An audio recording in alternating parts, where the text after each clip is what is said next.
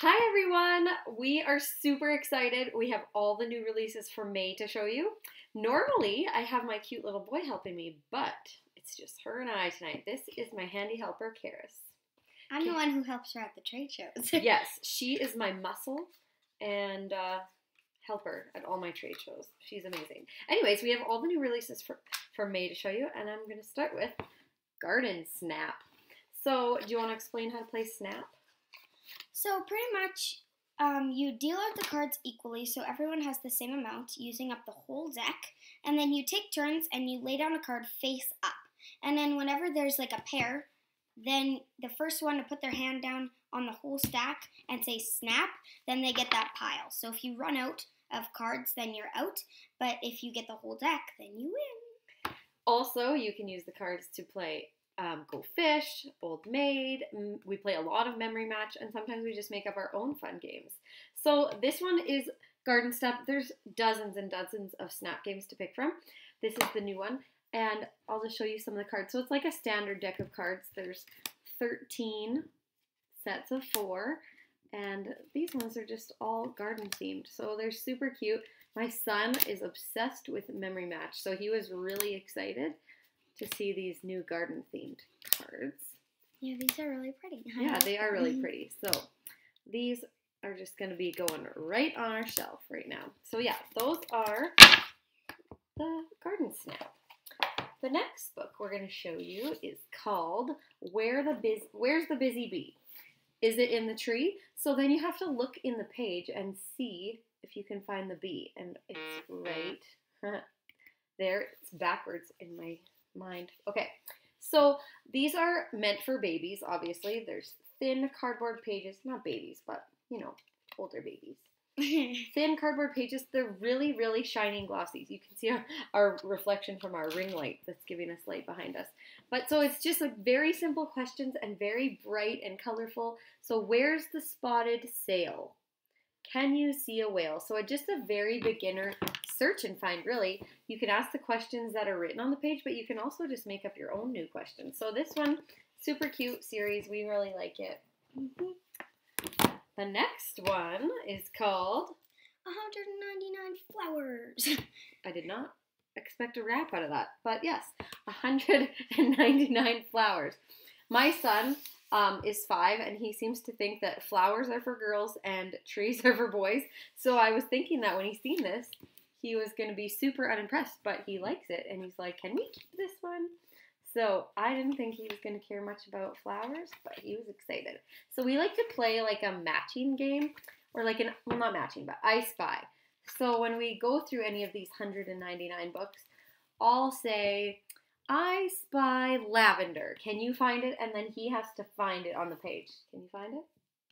There it is. So it's just a great way to build your vocabulary. Again, there's lots in this series. This is just the new one. And then da-da-da-da.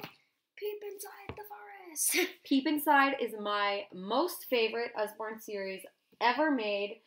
They are amazing. So they're like beginner information books for kids, but just filled with flaps, so which makes it so fun. So early in the morning, all is quiet in the forest. Then one by one, the birds begin to sing. So you can lift the flap and just start seeing all of the things in the forest come to life. It's really neat. And I'm going to show you my favorite page.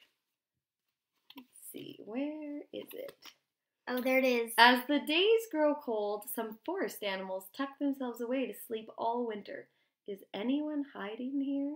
Oh gosh, it's so cute. Is it a prickly ball? You're going to be blinded by the prettiness. Oh my goodness. Hello, hedgehog. This makes me want a hedgehog. I'm not even kidding. That is my favorite page.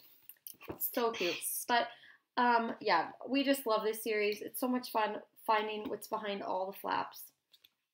We also have a fairy tale Peep Inside series. So this is the new Peep Inside the Forest book. Then we got a new phonics reader. Weasels with measles. Yeah. So measles seem to be the thing right now going around. So this is a cute little story all about these two little weasels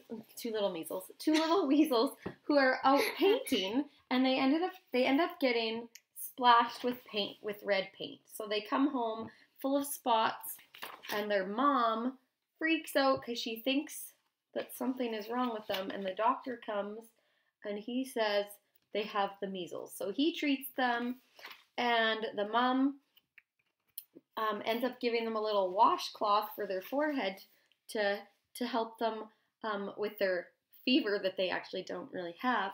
And then some of the paint comes off. So it's just a really, really super cute story. Lots of rhyming, so it's phonics. So you're learning how to read basically, and lots of rhyme.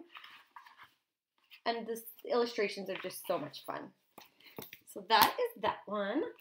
Karis is very excited about these ones. This is a brand new series. Teacup House. Teacup House. So there's 3 of them. There's Meet the Twitches. Wait, I'm pulling from the back. Oh God, this is so confusing. Meet the Twitches, Twitches Bake a Cake, and the Twitches Meet a Puppy. Sorry, it's really hard to read. It's hard to read backwards. So let's have a look in here. So Meet the Twitches. 4 tiny toy rabbits who live inside a teacup house. They belong to a girl called Stevie, and she loves playing with them. But guess what?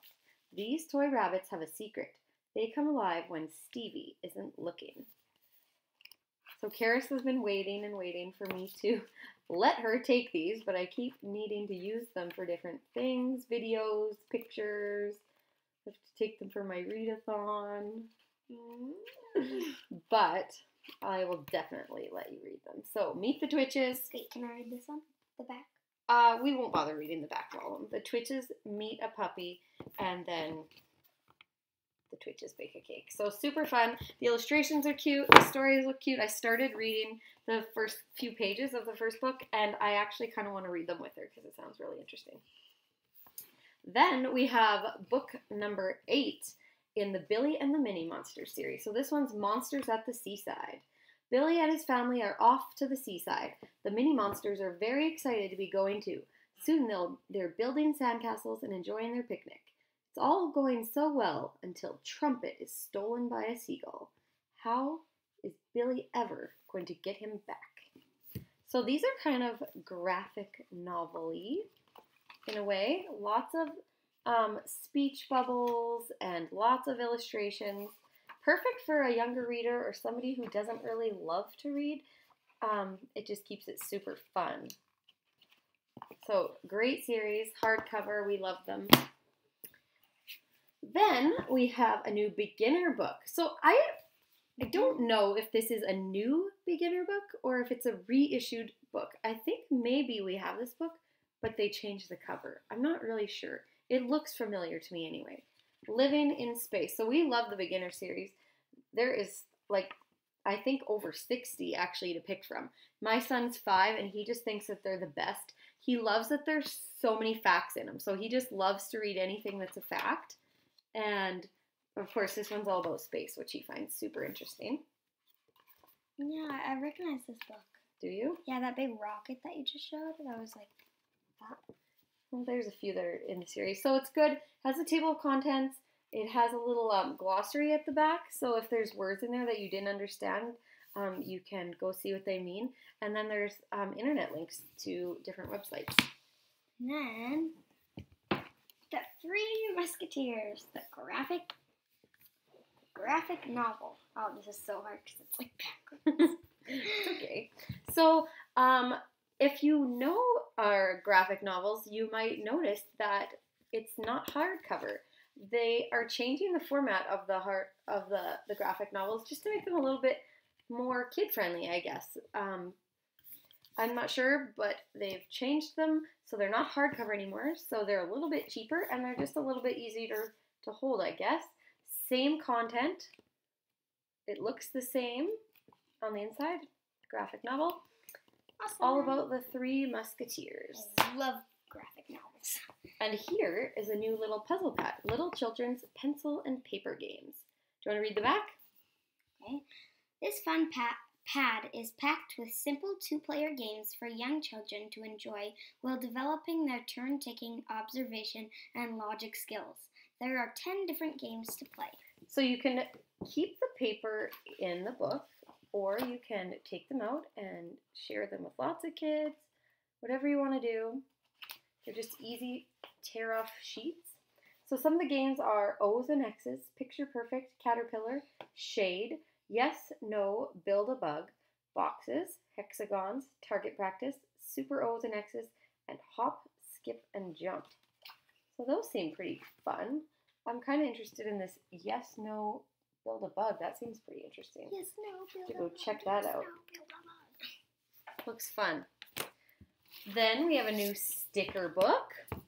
It's a Doll's House sticker book. I love this series. Yeah, this series is super fun. There's lots where like you're designing this like department stores and museums and I can go get mine. dollhouse. That's okay. Well, you can if you want to. This one's the garden center. So over 250 stickers.